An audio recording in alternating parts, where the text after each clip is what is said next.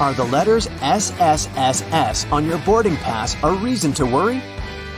What's much more dangerous than turbulence? Should you really be the first to board the plane? You're about to figure it out. You might have noticed that most planes have blue seats. There's no mystery here. Airlines opt for this color because it's considered to have a calming effect. This color supposedly puts passengers at ease and helps even the most nervous flyers to relax. But there's also another, more practical reason. Stains, dirt, and scrapes are less visible on dark blue fabric. Never throw your boarding pass away in a public place. It contains tons of your sensitive information, including your name and frequent flyer number. This, in turn, may allow someone else to check your future bookings, change your seat, or even cancel your flights. So the best way to deal with the boarding pass for a flight you've already boarded is to take it home and feed it through a paper shredder. By the way, if you ever see the letters SSSS or S on your boarding pass, get ready for additional security checks. Instead of these letters, there may be a checkerboard pattern. Anyway, if you have any of these marks, your carry-on luggage can also undergo a thorough inspection. Why might they choose you for secondary screening? Some of the criteria are making a one-way reservation or paying cash for your ticket. In some cases, the selection is absolutely random. Look, your gate is open and the boarding is started. Wait, where are you running? There's no need to hurry. The trick experienced Globetrotters use is always board last. For one thing, you don't have to waste time standing in line. Then, there are fewer people on the jetway and in the aisle, and you spend less time on the plane. No one is going to take your seat anyway. There's one exception though. If you have a bulky carry-on bag, it may make more sense not to board last. Otherwise, the chances are high that all the overhead bin space will be occupied by the time you reach your seat. And then your bag may end up in another part of the plane, and you'll have to wait till the other passengers disembark before you get to your luggage. Duh! Before takeoff and landing, flight attendants usually flip a small switch on the bathroom door. This prevents it from flying open when it's not supposed to. With the same ease, a flight attendant can open the door when someone is inside. Look, they only need to lift the lavatory sign and move the knob into the unlocked position. Pilots don't worry about turbulence. That's because they know that there is a thing way more dangerous than any turbulence. It's an updraft. In most cases, turbulence only drops you a couple of feet down, even though it might feel as if you're falling from the top of the Empire State Building. If the turbulence is strong enough for the pilots to ask flight attendants to sit down, the plane can go 10 to 20 feet down. The most extreme white-knuckle turbulence is super rare. But an updraft is a big air mass, part of a storm or some other weather phenomenon, moving upwards. Pilots don't see updrafts on their radars at night, and when a plane hits one, it feels like driving over a huge speed bump at 500 miles per hour. An updraft is also extremely treacherous because it can push an aircraft upward to dangerous altitudes. Modern planes have a special system that detects other aircraft, mountains, and different solid objects in their path. 10 miles away from another plane, and a voice in the cockpit starts chanting, "Traffic, traffic." 5 miles closer, and the same voice begins to give pilots the directions. Airplanes can operate with one engine, even during takeoff and landing.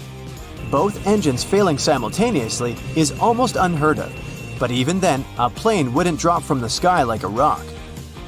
Pilots would have up to 20 minutes to find a suitable place to land. The way the cabin is pressurized has a great effect on your taste buds. You lose up to 30% of your ability to taste sweet and salty things. In other words, it's not that airplane food isn't tasty, you just don't feel its flavor. That's also the main reason why airline catering companies add extra salt and spices to the dishes they cook. But you know what may help you? Noise-canceling earphones. For some reason, that probably has a scientific explanation. Cutting off all that noise around can help your taste buds. Each of those dings you hear during the flight has its own meaning. In most airlines, a boing soon after takeoff indicates that the landing gear is getting retracted. 3 dings in a row means more urgency than just one. A high-low ringtone informs crew members that their colleague needs them in another part of the plane. 3 low chimes means some serious turbulence ahead. Crew members are supposed to put away meal carts, take their seats, and fasten their seatbelts. If you're a nervous flyer, pick a seat in the middle of the cabin. Turbulence mostly affects the front and rear parts of the cabin. The middle section, which is over the wings, doesn't shake so much. Pilots and co-pilots eat different meals. The reason for this precaution is very simple. Imagine both pilots having the same dish and getting food poisoning. In this case, neither of them will be able to control the plane. If they still want to have the same dish and won't agree to have anything else, there's a safety net. Pilots don't have their meals at the same time. If one pilot ate the dish and still feels okay several hours later, the other pilot can brave their meal as well. What would you say when asked about the filthiest place on a plane? Nope, that's not the toilet seat. It's not even in the bathroom. Flight attendants warn that you should be particularly careful with headrests, seat pockets, tray tables, and seat belts. Experiments have shown that 1/3 of all seat belts have yeast and mold on them. Most tray tables are covered with bacteria. Seat pockets are extremely filthy too, but headrests are the dirtiest of them all. In most cases, flight attendants don't have enough time to change or disinfect them in between flights. If your captain announces they're finishing some paperwork, it means they're busy revising the flight itinerary or waiting for the ground staff to prepare the flight logbook. That's a journal that contains the official record of a journey. Some places, especially those flying long distances, have secret bedrooms for crew members to catch some shut-eye. These bedrooms, called crew rest compartments, are located either at the back of the plane or behind the cockpit. Such a compartment can have up to 10 comfortable beds where flight attendants can have a rest. Plane windows are made of super strong plexiglass that can easily cope with high speeds. And the window panes are shaped in a special way so that the high pressure inside the cabin pushes them against the aircraft body. In other words, plane windows are very unlikely to get broken. Once upon a time, plane windows were square, but the pressure built up in the corners of such windows, making them ultimate weak spots. This means that each square window had 4 weak spots. This made them likely to crash under the enormous stress of high altitudes. Luckily, making airplane windows curved solved this problem once and forever. Such a shape distributes the pressure and reduces the likelihood of cracks or any other damage. Planes regularly get struck by lightning, at least once a year or once per 1,000 hours of flight time. These days, it's totally safe. The electric charge simply runs through the aircraft's aluminum shell. It doesn't cause the plane any damage. But did you know that airplanes not only get hit by lightning, but they also trigger it? When an aircraft is flying through a cloud, the friction between its fuselage and the air creates static electricity. Sometimes it can cause lightning. The marble caves in Chile are one of the most far-off natural wonders of the world. The cathedral, the chapel, and the cave are the 3 main attractions. They're a group of black and white caverns, columns, and tunnels made of marble. Waves have been shaping them over thousands of years, and they're still going strong. The caves and turquoise water waves team up to make a sweet light show. When summer starts, an ordinary-looking river in Colombia transforms into a liquid rainbow. Caño Cristalis, also known as the most beautiful river in the world, sparkles in 5 colors: red, black, green, blue, and yellow. It only looks like this for 6 months a year because of the special underwater plant that makes all those colors. It needs the perfect amount of sunshine and water to work its magic. The river in Dauki, India is a kayaker's dream. It's emerald and so transparent you can see all the way to the bottom. Bright pebbles, stones, and fish, the colorful fishing boats seem to be floating on glass. The only sounds you can hear are the swirling of the river and the occasional bird flying past. One of the cleanest villages in the world isn't far from the Emerald River. It has 3 street cleaners who work every day, even in heavy rain. The locals plant flowers and bushes all over the village, and cars aren't allowed. The parking fee for tourists is used to pay for more street cleaning. The cost of littering? A fine or even jail. Blue Lake in New Zealand is one of the world's clearest lakes. It's basically like looking at distilled water. You can even see blue-violet shades in it, which is super rare. The water comes from its neighbor, an icy glacier lake. The local Maori people don't let you swim there. You can't even dip your toes in. They believe the lake has special powers. Luscantire Beach is an endless stretch of white sand dunes and perfect blue water. But don't let the tropical vibe fool you. It's in Scotland. That's why it only looks nice in May and June. In December, the place only gets an hour of sunshine per day, so it looks pretty bleak. Phi Flower Lake in China's Jiuzhaigou Valley changes from yellow to emerald green, dark jade to light turquoise, and sometimes even coral color, which I didn't even know existed. It never freezes thanks to underwater hot springs and never dries up like some of its neighbors. The local legend is that it's made up of pieces of a mirror that fell from the sky. The surrounding valley has some of those classic hills with above-ground caves in them, spectacular waterfalls, around 140 different birds, and a couple of giant pandas and other endangered plants and animals. The Southern Ocean near Antarctica has the cleanest air in the world. It's so clear, scientists could barely find any DNA in it to analyze, just some random marine bacteria. Antarctica itself is 99% ice and has mind-blowing blue glaciers, active volcanoes, and the best views of crispy clean snow anywhere in the world. Mount Haleakala in Hawaii is one of the quietest places in the world. Shh! Rangers there often measure exactly 0 sound. Its name in Hawaiian means House of the Sun. It was formed thanks to a 1-million-year-old volcano. Lava built up over the years and grew into a mountain. It has its own climate and weather that's almost impossible to predict. Now, it takes almost a week by ship to travel from South Africa to the world's most isolated settlement, Edinburgh of the Seven Seas. Great name alert. You need special local government permission to visit.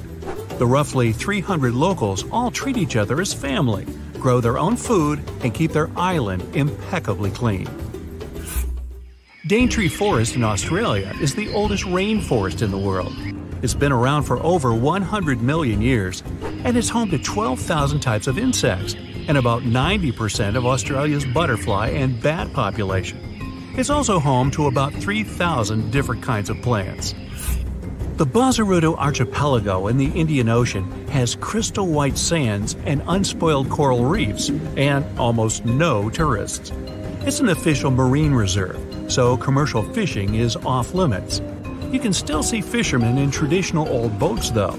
That's why the corals are still in perfect condition. Bazaruto is also home to some of the last remaining sea cows. A mysterious emerald bamboo grove is located a short train ride away from Kyoto. It's like a portal into another universe. The creaking and rustling sounds make it one of the top 100 soundscapes in Japan. Local artists make baskets, coasters, and chopstick rests, all out of bamboo. The Great Bear Rainforest in British Columbia is famous for its 1,000-year-old cedars, mossy waterfalls, water the color of granite, and crystal-clear streams. It's home to the rare cream-colored Kermode bear, also known as spirit bear. Add some Sitka deer, coastal gray wolves, cougars, mountain goats, orcas, salmon, sea lions, sea otters, humpback whales, you get the picture. The secret of the Candy Floss Pink Sand Beach in Barbuda is that it's made of crushed corals with tiny single-celled red things living beneath. You can see the famous pink shade when the waves are strong enough. This place doesn't have any public facilities, so it's much less crowded than other Caribbean islands, and that's why it's so clean. Now, it took thousands of years to form the Piccaninny Ponds in Australia. Underground water crept slowly up to the surface through all that limestone. It formed a large underwater cavern with amazing white walls. You need a special permit to dive there, but it's definitely worth it. Lapland in Finland has some of the cleanest air in the world. It also has those spectacular northern lights, snow-smothered trees, and endless white landscapes. The first humans arrived here around 7,000 years ago. They were mostly reindeer herders, and now there are more reindeer than there are people, and reindeer don't exactly pollute. The Plitvice Lakes National Park is one of the most popular tourist attractions in Croatia. It has 16 clear and colorful lakes, all connected by waterfalls. Deer, bears, wolves, boars, and rare birds roam around enjoying the unspoiled nature. It's a UNESCO World Heritage Site, so they gotta keep it clean. 60 million years ago, a big and angry volcano woke up in present-day Northern Ireland. It spat out a bunch of molten basalt, a special type of lava. It cooled and turned into 40,000 interlocking stepping stones leading down to the sea. Local legend says they're so perfectly shaped because they were made by an Irish giant. He had to build a road into the sea to get to his foe in Scotland. Vedabi Surt in northern Iran has some unique travertine terraces, basically an epic staircase. It took thousands of years to form. Two different mineral hot springs flow downhill, leaving behind a jelly-like goo. It shaped the slope into a staircase when the water cooled, and the springs are still active. One has healing properties, the other shoots out dust that turns the water orange. When the sun comes out, it turns everything red, orange, and yellow. Bolivia's salty Laguna Colorada is a real magnet for worldly photographers. It gets its crimson-red color from algae and rich minerals in the water. It's surrounded by high-altitude desert plain, volcanoes, boiling mud, drifting snow, and weirdly shaped rocks. It's home to 3 of the world's 6 species of flamingo that come here for their fill of plankton. Flamingos are actually born white, but turn pink because of all that red algae. The Enchanted River is one of the most pristine, hidden, natural gems of the Philippines. It's tucked in behind some mountains, and no one really knows where the water comes from. There are loads of colorful fish swimming around, but where do they come from? Where do they go? Nobody knows. The river looks shallow, but no one's ever managed to measure how deep it is. Only a few thrill-seeking tourists visit this mysterious river to dive into its caves. Pangong Lake in the Himalayas is the world's highest saltwater lake. It has no aquatic life because of its saltiness, but it's a perfect place for bird watching. When it's a little warmer, the lake's constantly changing colors between blue, green, and even red. In the winter, it's pretty much ice. Most airports are equipped with giant kitchens where the food for passengers is prepared for different airlines at once. Since those oh-so-delightful airplane meals must be cooked about 6 to 10 hours prior to the flight, the kitchens have to work 24/7. Besides, the menu for your flight is developed up to a year in advance. This is a common practice for most airlines, because every single ingredient matters and adds to expenses. In fact, American Airlines managed to save $40,000 per year in 1987 after they removed just one olive from every salad they served on their flights. If you have a long layover between flights, going to the nearest hotel to rest might not be the cheapest option. There's a much better trick. Check if the airport or airline sells 24-hour access to the VIP lounge zone. In most cases, you can have free snacks and drinks there, and use free shower cabins and rooms for rest at a very affordable price. There's an actual term for the first 60 minutes after you check in, the golden hour. It's the time that passengers statistically spend more money in retail and duty-free areas of the airport. And having the most comfortable seats in those areas right in front of the shops is a clever trick to lure you in for shopping. Sitting in a comfy chair while looking at a flashy sign or shopping window can be tempting. If you ever wanted to know what happens to your baggage while you're on board a plane, the short answer is that airport staff don't know once it leaves their territory. And they probably don't really care. Sorry. Baggage is sorted automatically, scanners scan the barcode and sort the baggage according to its destination. The three main tasks of airport baggage handlers are to move your bags from the check-in area to the gate, to move them from one gate to another when you have a connection, and to move your bags from the plane to the baggage claim area. And that's it. So, if your baggage doesn't move fast enough, it can be late for your connecting flight, or the exact opposite. Your bag gets to your destination before you do because you're stuck at passport control. Another problem can arise if you forget to tear off any old stickers showing a different destination. In this case, the scanner might send your baggage to the wrong country. You arrive at the airport, already anticipating a couple weeks away from work and all your daily troubles. Park your car in the lot and then find out that it's going to cost you a small fortune to leave your car there. Why so much? In fact, airport parking lots are a business just like any other. The land on which they're built, the construction of the lot itself, the maintenance of the whole thing once it's already in operation, all that costs a handsome amount of money. And somebody's got to pay for it, of course. In addition, parking right next to an airport is simply convenient, which adds to the final cost. If you're not ready to dip into your pocket for a piece of extra comfort, better take a cab. Contrails, those white trails airplanes often leave behind them at high altitudes, are easily mistaken for engine exhaust. But most are nothing more than water vapor. During a flight, moisture in the air collects in the engines before being vented with the exhaust. The hot, wet air leaving the engines mixes with the cool, dry air found at high altitudes, resulting in long, thin lines of vapor. Humidity determines when contrails form and how long they remain visible. If it's already humid up there, then there's more water and the contrail is more prominent. And if it's cold, the droplets might turn into ice, staying behind for a much longer time. If someone were able to open the door mid-flight, they would be immediately pulled out of the plane by a sudden change in air pressure. It could also do serious harm to the aircraft. Fortunately, that's almost impossible. The doors on an airliner open inward while the cabin pressure pushes them out from the inside. The difference between internal and external pressure makes it impossible for the door to open. It might seem odd that the flight crew cares whether your window shades are up or down. The main reason is so that the passenger's eyes can adjust to the outside light. Mostly, it's just a matter of getting people on and off quickly. But in an emergency, the last thing they want is people stopping to blink before they evacuate the plane. Another reason for all the shades to stay up when the airplane is about to take off or land is for the ground crew to see if there's any trouble on board. For example, if there's a fire in the cabin, the ground crew will immediately notice it and act accordingly.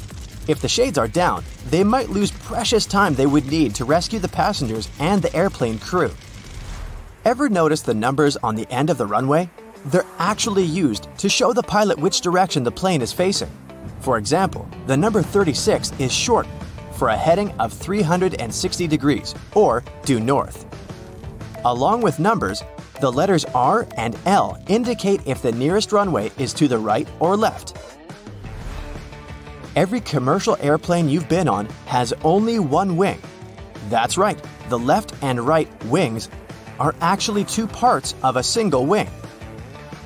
The first airplanes were called biplanes because they had two wings, one on the top and the other going through the bottom of the fuselage. They were connected with struts and wires, which made a kind of box that basically allowed the aircraft not to fall apart in the air. It was necessary at lower speeds that early planes could only muster. But as the engines increased in power, the second wing became redundant. The single wing still serves as a support for the whole structure though. Looking out the window on the plane's wing, you can see a small yellow double hook on it. It seems strange since it might mess with aerodynamics, but it's there for your safety. In case of an emergency landing, these hooks are used to secure ropes that help passengers exit the plane via the wings. If they're slippery, the rope will help you keep your footing and not fall over while going down. There are several extremely fast streams of air high up in the atmosphere of our planet. Their paths are meandering, but they have a more or less constant flow, allowing passenger aircraft to use them.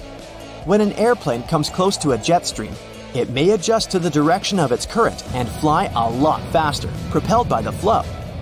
Many airlines use this to their advantage to cut the fuel costs and make air traveling even faster. Clouds, especially thunderheads, can indicate that an area of turbulence is ahead. But sometimes, clear air turbulence occurs when a plane can drop a few feet and start shaking without any warning. It happens when two bodies of air clash at very high speeds. And it's absolutely invisible, so the pilots can't tell when it would happen. The chances of getting into an area of clear air turbulence are higher at low altitudes, over mountain ranges, and near the jet streams. Normally, after it's hit by lightning, an airplane is sent for inspection right after landing, but it can still safely complete its current flight. The fuselage conducts electricity well enough, and like with a lightning rod, the zap will most probably strike one of the tips of the airplane, either one of the wings or the nose. Then it seeks the ground, but doesn't find it, exiting from the tail in the end. It's easier for electricity to roll through the surface of the plane than go inside, so people on board are safe from its effects. Still, lightning is powerful, and there can be some damage done to the airplane on the outside. Ah yes, everyone loves a holiday. But figuring out what to pack in your luggage can be a daunting task, especially when you're limited on weight and baggage space. Not to mention, you're likely to do some holiday shopping on your adventure away from home. So, you're gonna need extra space on your return for all those souvenirs you've collected. Accumulating too much weight or bulk can end up costing you a handsome fee with the airline if you're not properly prepared. But you can now relax. You just focus on booking your vacation. We'll take care of your luggage with these handy traveling tips. No doubt your clothes are going to take up the bulk of your luggage. Considering most airline standards permit one bag for most local trips and up to 2 bags for longer distances, that doesn't grant you a whole lot of space if you plan on being fashionable on your getaway, especially in the winter. However, this doesn't mean you have to turn your undergarments inside out for repeated use. The key here is to be clever with how you pack. Firstly, you might want to consider how you're folding your clothes. The most space-efficient method to store your wardrobe in a suitcase for travel is to roll up each item. Think of your clothes like those sleeping bags you used to take on your camping trips. They always seem too thick for their compacted covers, but with perseverance, you could roll it up tight enough to fit inside. Now, you don't need to wrestle with your clothes quite as much, but the same principle here applies. Start by folding your shirts, pants, and whatever else you plan on packing neatly, similar to how you might find them on a clothing store shelf. Then, when you have them in a relatively rectangular or squared-off shape, roll them up tightly. Now that you have your little clothes logs, start packing them into your bag. And behold, extra space! Now, here's something we've all experienced arriving at our holiday destination. We drop our suitcase on the hotel bed, open it up, only to find all our clothes unfurled and scattered like a tornado stormed through our bag. Your luggage has had a rough journey from your home to your holiday destination. It's been dragged through airport terminals, tossed around by baggage handlers, and rocked back and forth during in-flight turbulence. A simple stationary item, rubber bands, will help you keep your clothes neat. Now that you've got them rolled up, place a couple of rubber bands around them to keep them from unfurling. This is an especially neat trick if you want to roll an outfit together as one. Maybe you've got head-to-toe denim that you can't wait to rock on your getaway. Fold up your clothes as before, then layer the different items of your ideal outfit atop each other. Roll them up as one, then use the rubber bands to keep them together. You can preemptively decide your day-to-day outfits before you even board the plane. However, you may still prefer to fold your clothes, especially business or formal shirts and pants. Lucky for you, we have a handy trick for that too. Instead of folding each item individually, we're going to lay it out all on top of each other. Start with your shirts and tops, alternating with one on top and one on the bottom, keeping the necks of your shirts at the center. Work your way down to your pants and smaller items until they're all laid out flat. Try to keep your pants in the middle. Finally, start folding your items in on themselves, with the shirts creating the outer layer until you end up with a neat bundle, like a present. you should be able to sit your bundle squarely into your bag.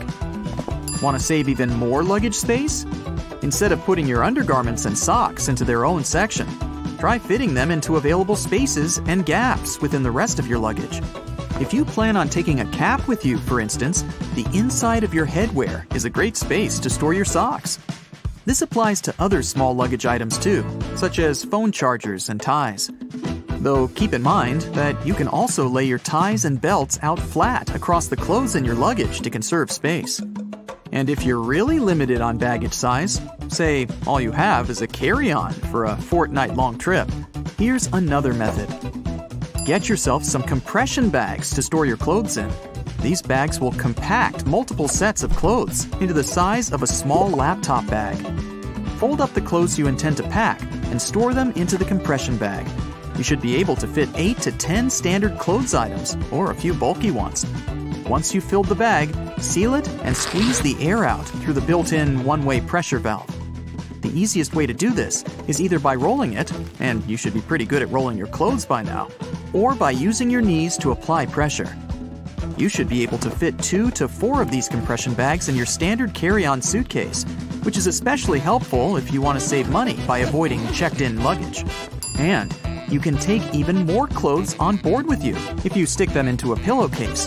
The best thing about this tip is that it also doubles as a comfy pillow for you to rest your head on during the flight. If you do have a bit more space to spare, another great way to keep your stuff organized is with packing cubes. It might not be as space efficient as compression bags, but a lot of travelers prefer them for tidier and well-organized packing. You might like to divide them by outfits or clothes types, such as one for pants and one for tops.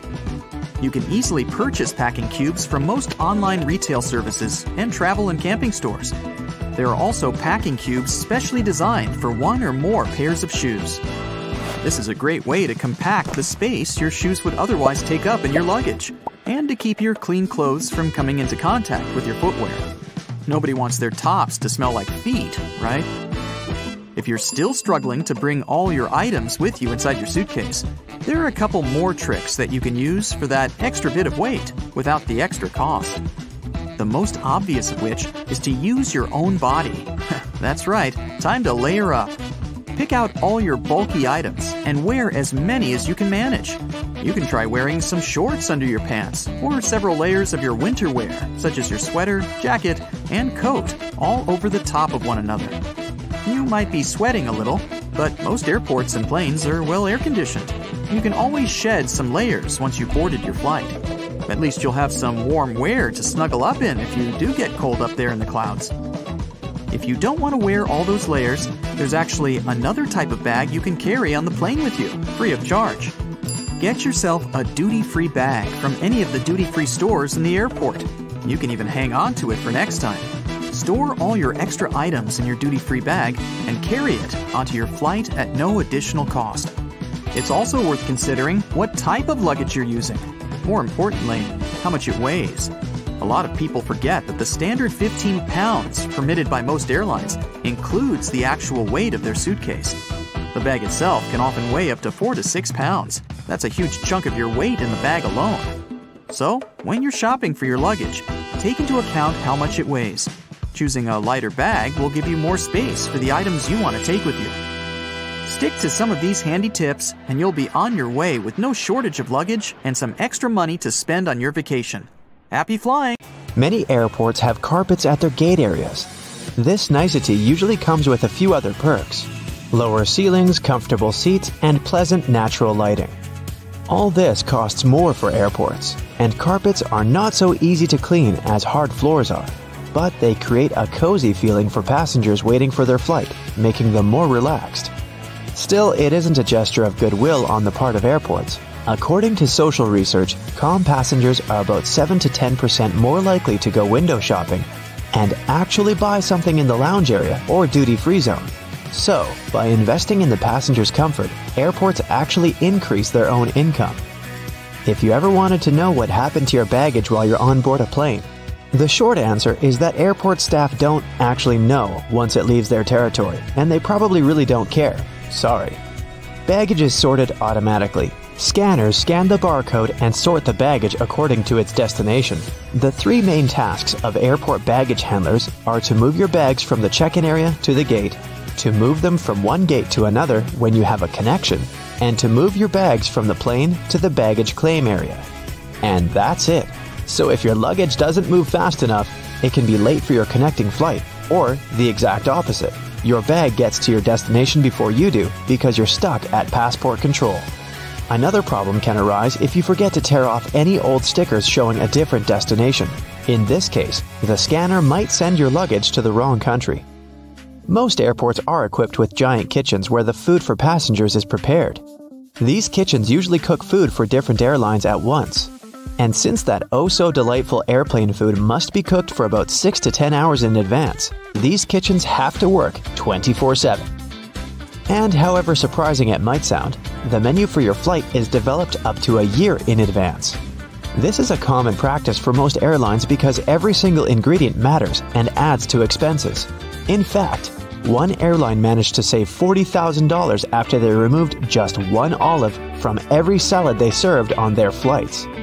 Airport staff sometimes ask passengers to rub their hands on a piece of cloth before putting it into a special machine. It might seem kind of scary, but it's actually harmless. You're simply being checked by a machine called an atomizer. Before their working day starts, employees put samples of dangerous chemicals into the machine. The machine memorizes these smells, and in case a person's hand smells like those chemicals, it alerts airport staff to this danger. You know how it sometimes goes. You come to the security checkpoint, and suddenly, it turns out you have something prohibited to take on board in your carry-on. But don't worry, all the things seized during the pre-flight inspection can be stored at the airport for as long as 3 months. On top of that, you have an opportunity to mail them any address inside the country.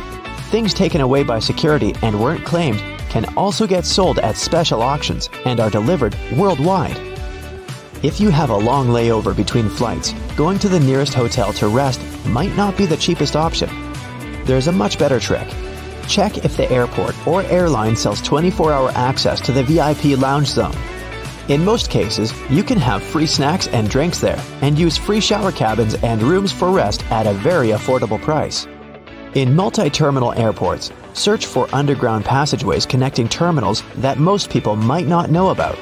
For example, at Frankfurt Airport in Germany, there's a walking tunnel between Terminal 1 and Terminal 2 that's mostly used by employees since passengers are simply unaware of its existence. There's an actual term for the first 60 minutes after you clear check-in. The golden hour. It's the time that passengers statistically spend more money in retail and duty-free areas of the airport. And having the most comfortable seats in those areas right in front of the shops is a clever trick to lure you in for shopping. Let's admit, sitting in front of a comfy chair while looking at a flashy sign or shopping window can be tempting, and that's exactly what the airports want you to feel. If your flight is overbooked and you can't fly at the designated time, don't hurry to accept the first voucher you're offered as an apology. Normally, airlines keep raising the stakes until they have enough volunteers to give up their flight seats. And if they don't, and you've been bumped in voluntarily, you can insist on a cash refund instead. Depending on your ticket price and the time of your delay, you might be entitled to as much as $1,300. Most airports have specific experts called profilers. These people practice what's called SPOT, or the Screening Passengers by Observation technique. They carefully analyze facial expressions, gestures, and behavior in order to detect suspicious people. Their job is to notice the nonverbal signs of anxiety, such as people licking their lips, itching, or looking around a lot. If a profiler notices a person acting in a weird or off way, they can invite them for an inspection, where they can talk to a person to find out more about them. Profilers work in both the main halls and in passport control. The typical question they ask is, "What's the purpose of your visit?" Then they check the person's reaction to this inquiry. No matter how reserved a passenger is, if they have something to hide, TSA officers will find out, thanks to the tiniest cues in people's behavior. Before your luggage even gets on the plane, it goes through 5 security levels, and one of them, besides scanning the contents, includes being checked by a special dog that can sniff out dangerous chemicals. It's a well-known fact that a dog's nose is much stronger than that of any human. In fact, dogs distinguish smells from 10,000 to 100,000 times better than people do. No wonder airports take advantage of this super sense for security and regularly use these sniffer dogs to detect suspicious substances. What's really cool is that you can't even distinguish a detection dog from its civilian siblings. Unlike police dogs, the ones working at airports aren't trained to frighten or intimidate people. The most popular sniffer breeds are Golden Retrievers, Labs, and German short-haired pointers. Charging your phone at a specifically designated spot can look convenient, but it's not really safe. If the charging station only allows you to plug in your cord, you might get malware installed on your phone with you none the wiser. The only safe way to charge your phone or tablet is to find an electric socket and use it with your own charger. Same goes for free airport Wi-Fi, apart from the airports requiring you to authenticate yourself more often than not. Someone can easily access your data while you're using an unprotected Wi-Fi hotspot. It's safer to use your mobile data, but if you absolutely have to use the airport's Wi-Fi, best clear or encrypt all your important data on your device. It might be exasperating to take your laptop out of your carry-on at the security check every single time. But the airport staff need to have a clear look at your device to make sure nothing is concealed inside. On the screen of an X-ray scanner, a laptop looks like a semi-transparent object with a clearly visible hard drive, CD drive, and whatnot. But security officers can't see what's behind some of those parts. For example, a dense and rather large battery. People tend to choose the closest security line to them. If that line turns out to be super crowded, just look around after ID and ticket check. You may see another checkpoint with much fewer people. Some checkpoints at the airport are situated at the far edges of the terminal, and that's why passengers fail to notice them. Applying for a TSA pre-check can be a great time saver for traveling in and out of the US. Being a member of this program has some great perks. First, getting through security and passport control happens faster.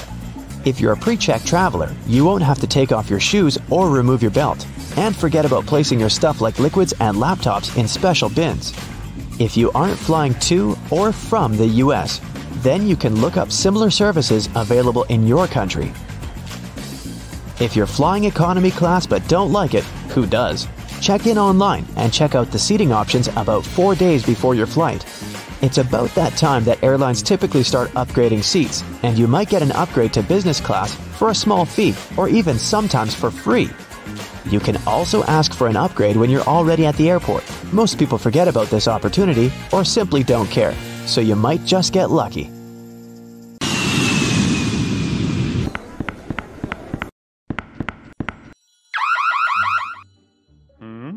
Hey, you've got the wrong person. I'm just a manager going back home from my annual vacation in Europe.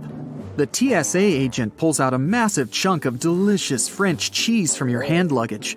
Turns out, you can only grab really small amounts of soft cheese on board, since it's considered to be liquid.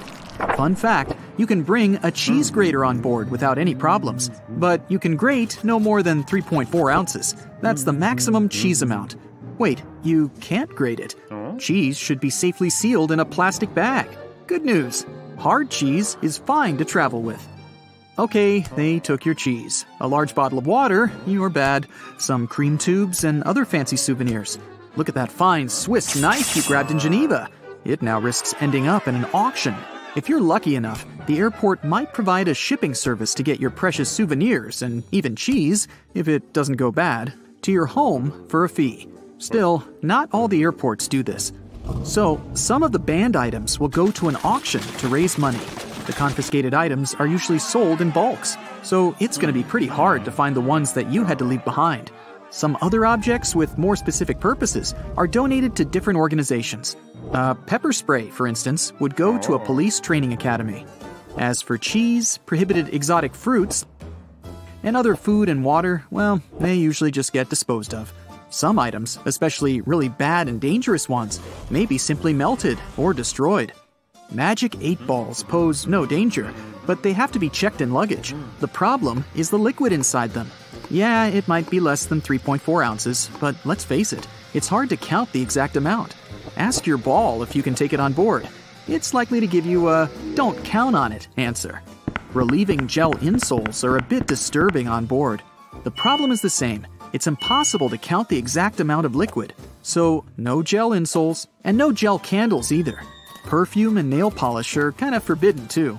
It's not only about liquid on board restrictions, but also about etiquette rules. Some passengers may simply be allergic to their smell. Plus, they're flammable. As for nail polish removers, opt for an acetone-free version, since acetone is a no-go for hand luggage. Anyway, you can grab a bottle of perfume as long as it's not too large and you don't use it on board. It would be a pity to leave a whole bottle in the trash bin before boarding. Still, you can sneak in the plane with more than 3.4 ounces of your favorite cream, claiming it's some medicine that you really need. But you do need to notify the airport beforehand. A bit weird, but it works. Sometimes. In case you need to check your body temperature on board, make sure your thermometer is electronic. Mercury ones are strictly forbidden. Who's going to pick up all the mercury balls if you accidentally drop it? Bowling pins are a no-go for hand luggage. Seems like the aircrew doesn't want anyone to have fun and play bowling in the aisles during a long and boring flight. No, it's all about our safety. They just think bowling pins might hurt someone. No sports equipment is allowed, be it a fencing foil, a bat, or even darts. Darts are sharp, and no sharp objects are allowed on board. Such items should travel in check-in luggage, unless you want them to end up in an auction. If you're into handmade things, and a transatlantic flight gives you enough time to knit a scarf or a pair of socks, opt for plastic or wooden knitting needles and wrap them carefully so as not to cause any damage. Those made of metal will probably be disposed of by melting, and they don't deserve such a fate. Snow globes, as with any other object containing liquid inside, aren't allowed through security. If your snow globe is as small as a tennis ball, you may be lucky to have it allowed, but it's better to play it safe and check the snow globe in. Liquid bleach is definitely a weird object for hand luggage, even if you're traveling in a white shirt. First, it's not allowed on board because it's highly flammable. Second, a brand new white shirt doesn't seem to be the right choice for a flight. Coffee and turbulence just don't mix. Third, the bathroom on board is far too small for laundering. If you're a hairdresser on a business trip, you'll probably have to invest a bit more when booking your flight. No hair bleach is allowed on board. Scissors aren't welcome either, unless their blades are 4 inches or shorter. By the way, scissors that aren't allowed to fly are often donated to schools, which is a good alternative to disposing them. Bad news for hairdressers again. Due to a gas cartridge that's filled with butane, cordless curling irons aren't allowed on board. Good news, electric curling irons are completely fine and safe. If you're an artist, you must have already struggled with security rules. You don't want your paint to get frozen or ruined in the luggage section, so you'll surely want to bring it on board. Security may be okay with your oil paints as long as they're under 3.4 ounces, but there's no way you can grab your extremely flammable turpentine. Now, in case you don't enjoy food on a plane and failed to order a meal on board beforehand, you can take any pan or pot on board and cook it yourself. No, you can't cook, and you can't grab a cast iron pan either. They're quite heavy. That's why they're likely to be dangerous. If a TSA agent confiscates it, it won't end up being donated to a local kitchen. It'll probably be melted. If you want to have some fresh smoothies while flying with fresh fruit that are allowed on board, like an apple or a banana, bad news for you. Blenders are allowed only in case you remove the blades, so technically it's not a blender anymore. Hey, here's when you need that cheese grater. English Christmas crackers can make a wonderful atmosphere of joy and happiness during Christmas holidays, but it brings nothing but a mess on board. It makes a cracking sound when pulled, which can frighten other passengers. They are not allowed in checked bags, just like party poppers and sparklers.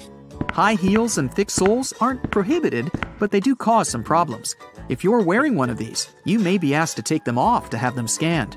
Sure, there are some plastic shoe covers, but these airport floors are swarming with germs. Wedding dresses are a bit of a problem too. Some dresses just don't fit in the X-ray machine, so they might need to be double-checked. All the fans of camping, beware. You probably want to check in a lot of luggage required for your trip, so make sure you check in the tent pegs too. Though, if you travel light with a carry-on backpack only, you'll probably need to buy some when you reach your destination. Since they're sharp objects, tent pegs are not allowed on board. It's hard to imagine anyone having a drill inside their 5-pound carry-on luggage. But anyways, these are not allowed. So if you're a creative person who wants to bring a drill home as a vacation souvenir because magnets are lame, you'll have to check it in. If you want to sneak in a plane with a dry ice DIY fridge, you're almost sure to fail. It's flammable, so safety regulations definitely prohibit it on board. You can bring up to 5.5 pounds of dry ice, but airline permission is required. Anything with an uncovered blade is not allowed through security. Instead, a disposable razor or cartridge blades can be taken on board. Box cutters and knives, with a teeny tiny exception of a smooth butter knife, should be in checked luggage. Soap bars are allowed on board, but don't panic if a TSA agent wants to double check your bag after scanning it. It just may look a bit odd on the screen and mislead them. Liquid soap, instead, follows the universal liquid rule. Rules for batteries may vary. Spillable batteries are allowed neither in carry-on nor in checked luggage, and lithium batteries also can't be carried on board, only because if damaged, they can cause a fire. Okay, you travel with your Mr. Scratchy, and yes, a laser pointer is your furry friend's favorite toy. But you gotta make do without it this time, buddy. Laser pointers are not allowed in carry-on nor in checked luggage. A walking stick can be used as a mobility device and then let on board, but surprisingly, TSA may prohibit this item sometimes. Play it safe and notify your airline in advance. Bon voyage! Someone screaming for help. They've seen shark fins in the water. The lifeguard is waving a purple flag, but it's too late. The jellyfish have taken over. There's a huge wave approaching the shore at 90 degrees. Panic breaks at the beach. You have one chance to save them all with your time traveler kit. You take your beach survival guide with you and push the red button. Voila! You made it to the beach 1 hour before things went wrong. Some kids built a huge sandcastle. They were digging deep to get more and more sand. That pit they made right by the water can turn into a sinkhole. It doesn't fill completely, so someone can twist an ankle if they step in there. Sometimes, people even fall in huge sinkholes. The sand fills them back immediately and feels like concrete thrown at you. You tell everyone around the sandcastle to watch where they step. The spongy sand area here could be quicksand. It forms near riverbanks, marshes, and beaches, and is 70% water.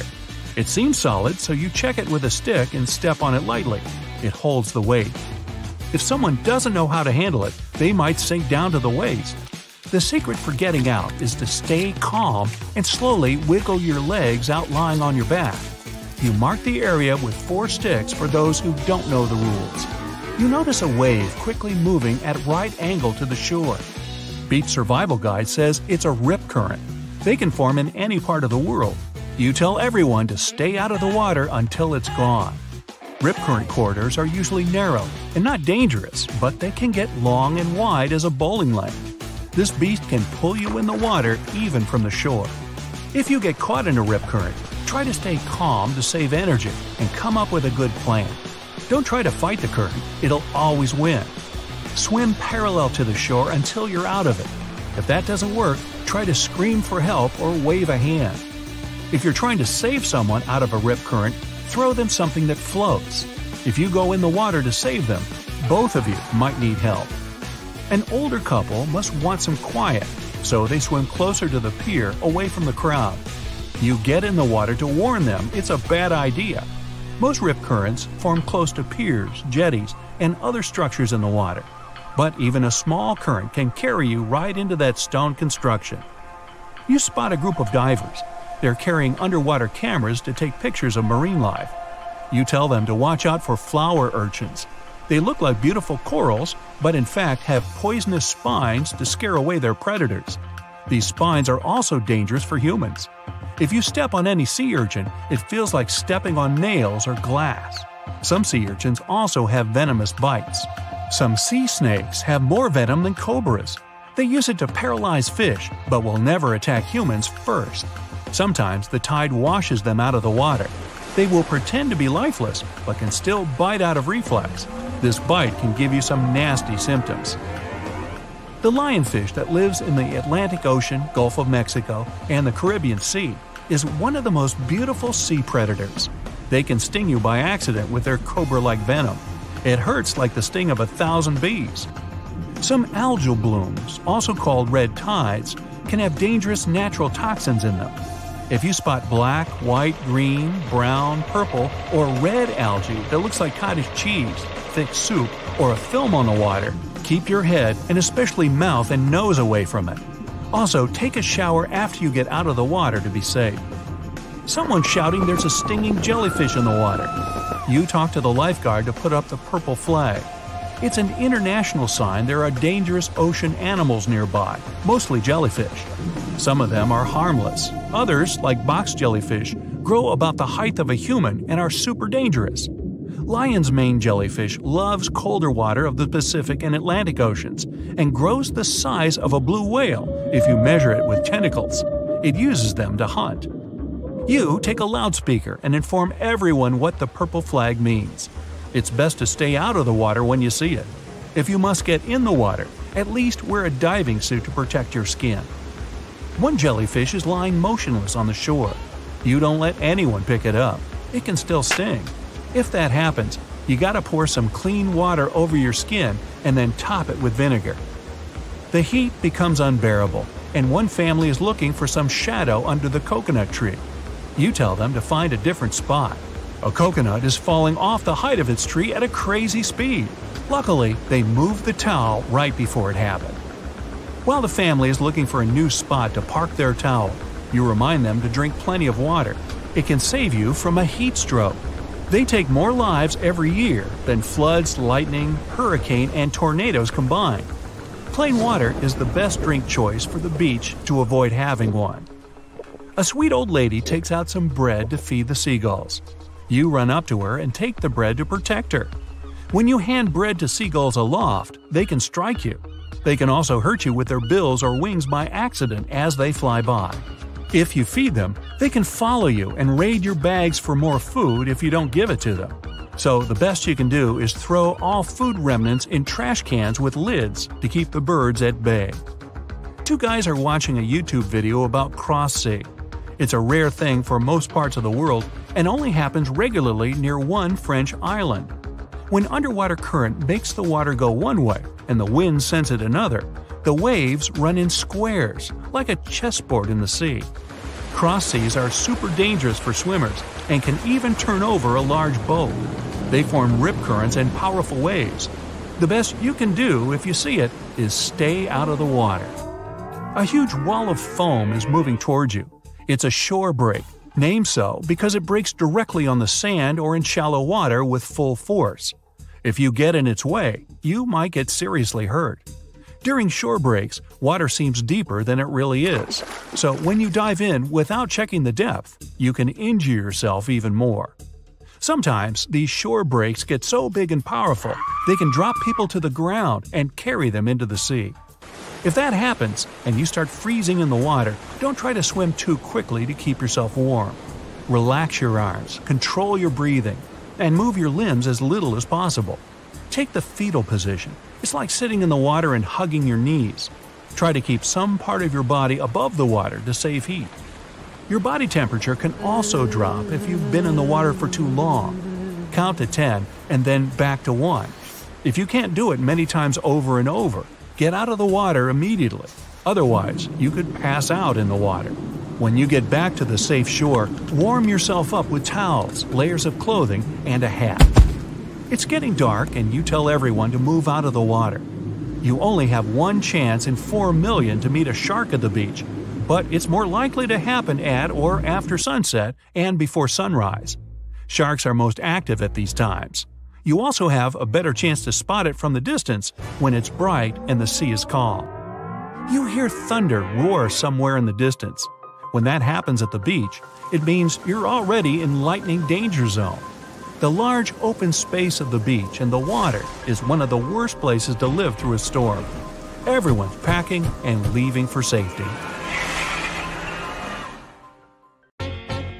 Have you ever noticed that one of the flight attendants hides their hands behind their back when you enter the plane?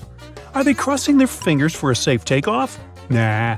At this moment, they're counting the passengers as they board. They have a special little counter for this. There are lots of stories about how bad airplane food is. In fact, it's not that bad. It's your sense of taste that's on the fritz because of the dry air. It dries your mouth out of all its saliva and dulls your sense of smell, which helps to feel 80% of what you taste. So, airline companies add more spices into the food so you can feel the taste. Seatbelts are located on the stomach because of the turbulence. When that happens, the plane sort of jumps up and down. Your waist belt holds you so that you don't crash into the ceiling of the aircraft. The shoulder seat belts in the car protect against horizontal collisions. By the way, flight attendants also have shoulder seat belts. It's because they always sit facing the passengers to keep order.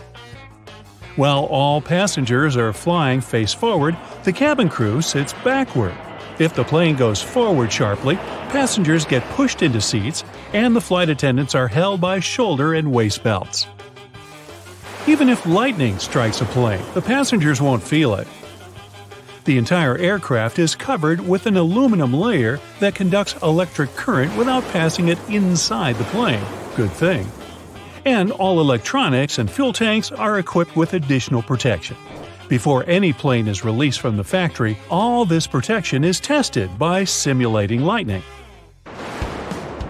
Many passengers get a headache during the flight, especially right after takeoff. This happens because you're getting up to an altitude higher than Mount Everest in about 10 minutes. The air up there is thin. Your brain gets less oxygen. By the way, chewing gum or candies can help.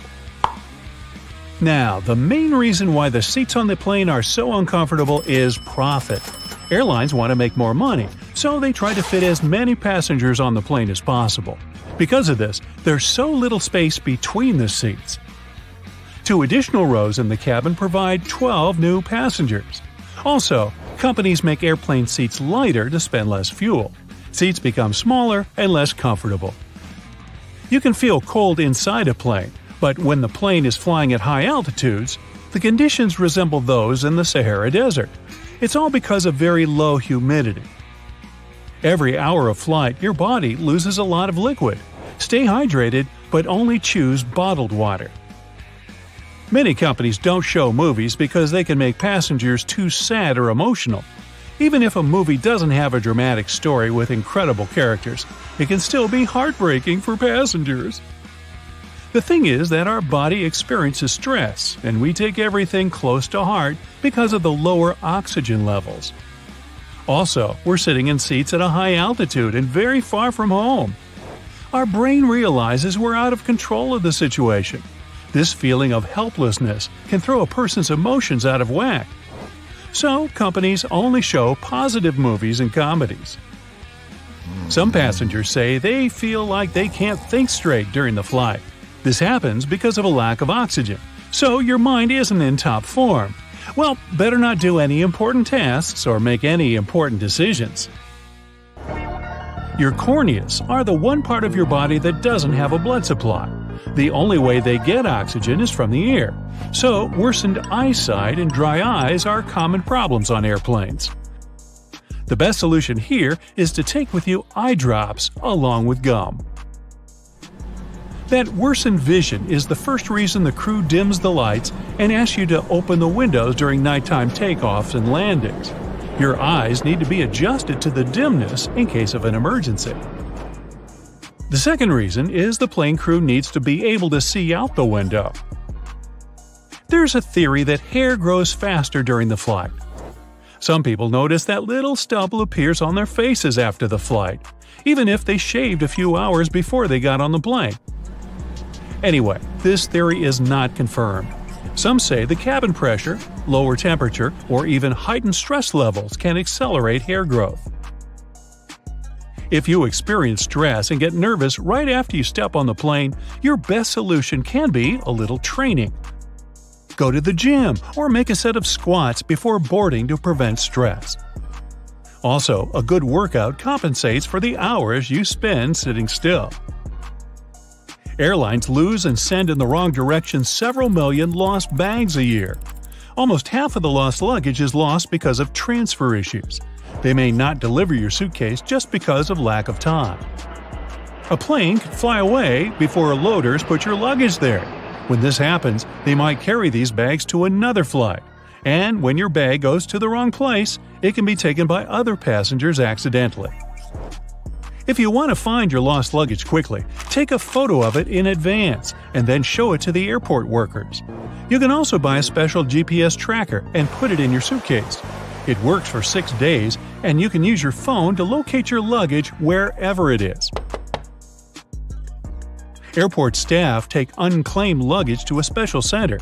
If the owner doesn't show up within 3 months, the things inside the bags will be put up for sale in specialized stores. There, you can find clothes, jewelry, and electronic devices. And of course, it all comes with a big discount.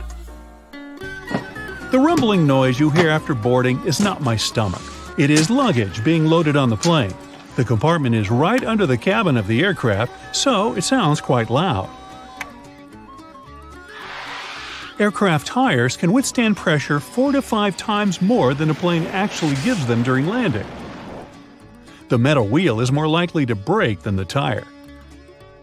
Pilots also have different meals. This is necessary to reduce the risk of food poisoning. The flight can go well even if one of the pilot feels bad because of a stale burrito. If 2 pilots ate the same burritos, they could lead to problems. Oxygen masks drop down when the air pressure changes. At a certain height, there can be less air in the cabin. To prevent passengers from feeling this, they should put on oxygen masks. When pilots descend to a safe altitude, you can breathe without the mask again.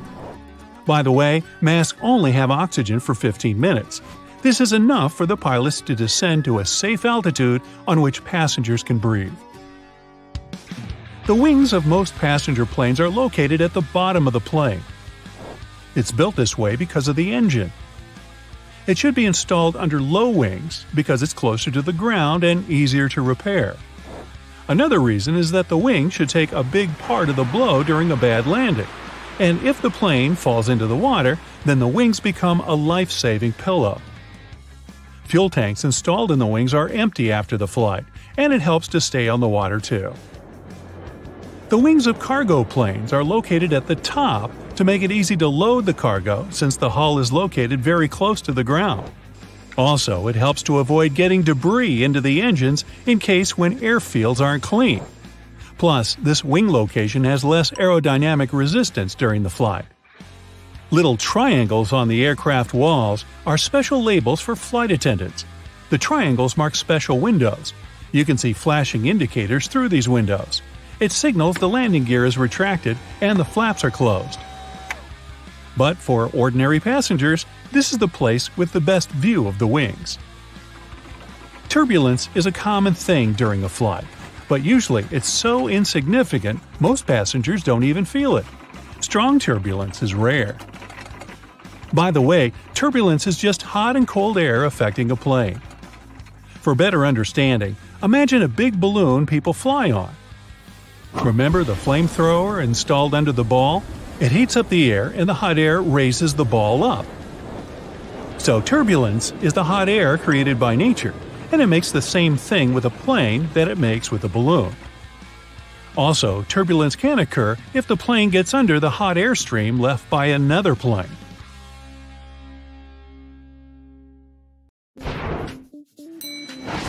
That little yellow hook you can see from the airplane's window if you're sitting next to the wing is there to help you in case of an emergency landing.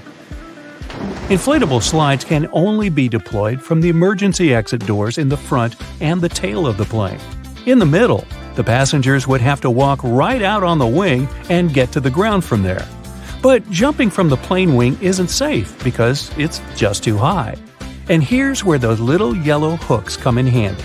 The flight attendants tie ropes from the doors and through the loops for the passengers to hold onto. This way, everyone can safely get to the ground without injuries. Now, you want to try to avoid cozying up under airplane blankets. Some airlines only wash them about once a month. Better use your own travel blanket, a scarf, or a jacket. And always remember to wear your shoes while walking around the plane. That carpet on the floor can't and won't be cleaned to perfection between flights. It's just too much time and effort for the cabin crew. The dirtiest place on a plane isn't the bathroom. It's your tray table. It has 8 times more bacteria than an onboard toilet flush button. Now, in case of emergency, oxygen masks only have enough airflow to last for about 15 minutes. Luckily, it's just the amount of time a plane needs to find a suitable landing place or to at least descend to the altitude where people won't need oxygen masks anymore. You may wonder why you're asked to lift your seat back and close your tray table before takeoff and landing, but it's for your own safety. A reclined seat is comfy for you, but it makes it harder for the passenger behind you to get out of their seat, which is crucial in case of an emergency. The lower tray table is the same way, only this time it's you who won't be able to stand up fast enough if anything happens. Besides, the tray table prevents you from assuming the secure position in the event of an emergency landing. This position requires you to bend over in your seat, put your head between your knees, and cover the back of your head with your hands. Imagine doing that while your tray table is open. If you look around the cabin, you'll notice little black or red triangles around the midsection of the plane. These stickers let the flight attendants know where the airplane wings are located so they can immediately look out the right window to see if something is amiss outside.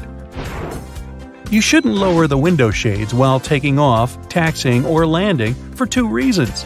First, the flight attendants must always be able to monitor the situation outside, and open shades help them with that, obviously. Second, if something's gone wrong on board the plane while it's on the ground, for example, a fire, the ground crews won't be able to see it and evaluate the situation before going in unless the windows are open.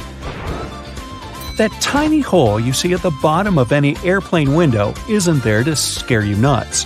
In fact, it helps keep the pressure from the inside and the outside of the window equalized.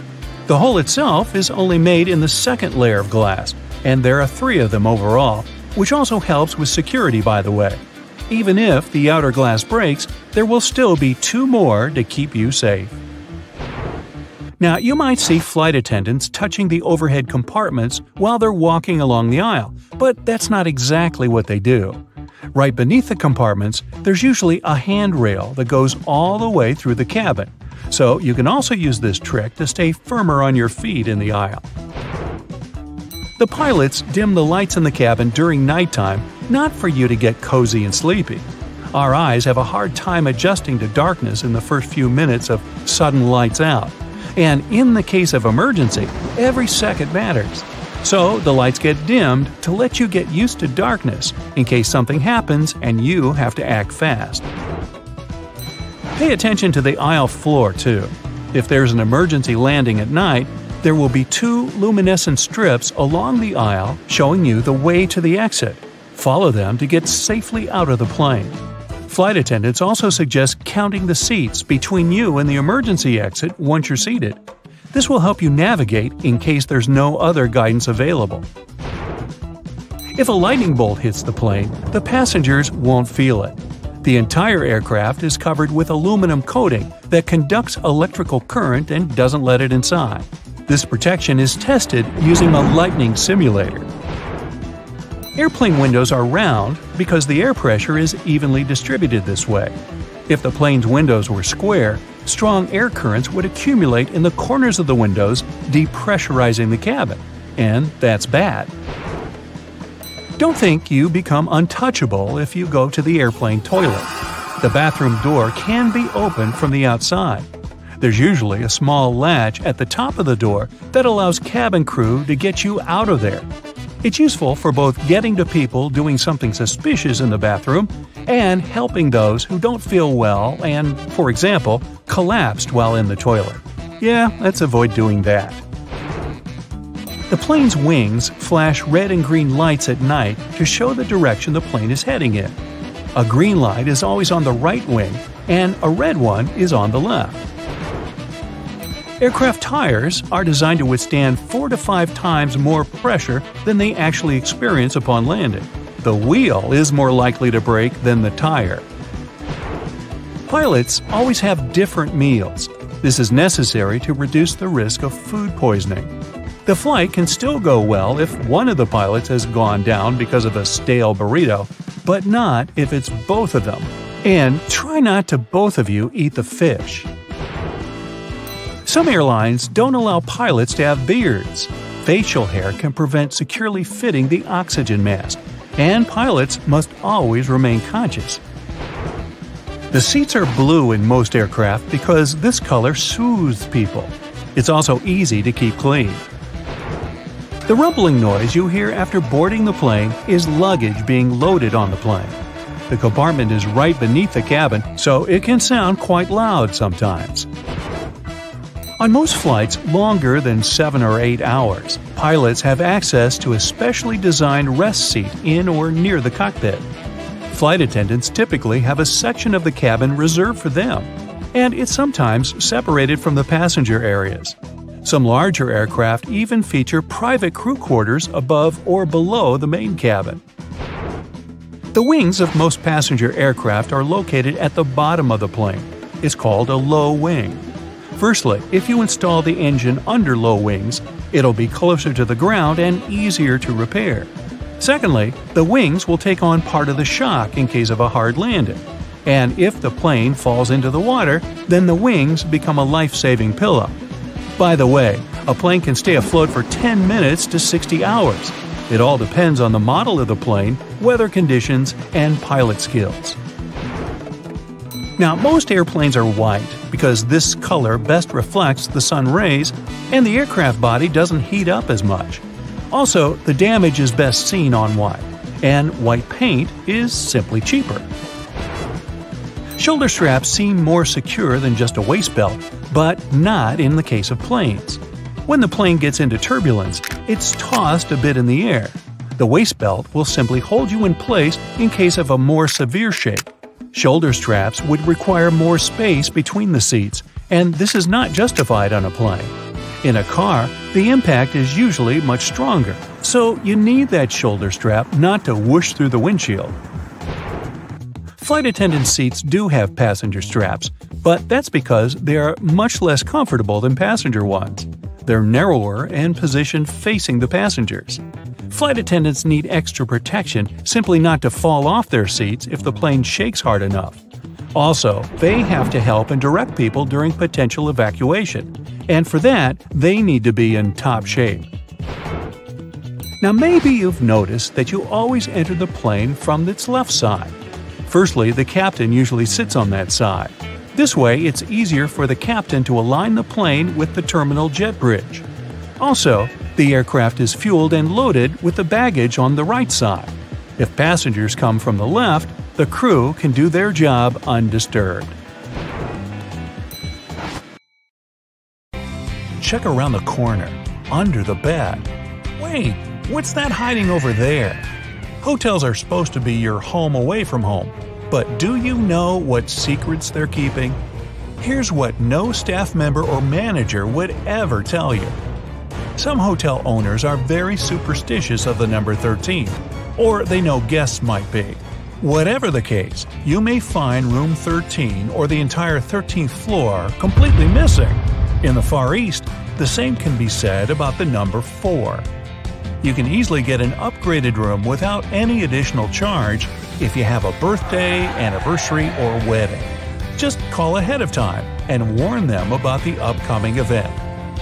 You might be checking that bed for stains and bugs, but you're probably overlooking the dirtiest thing in the room, the TV remote.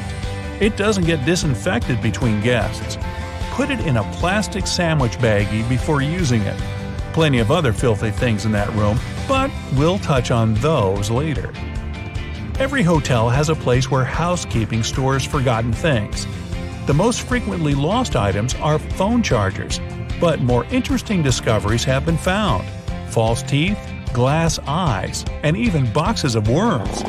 If no one comes for these strange treasures after 5 or 10 years, yes, they're nice enough to wait.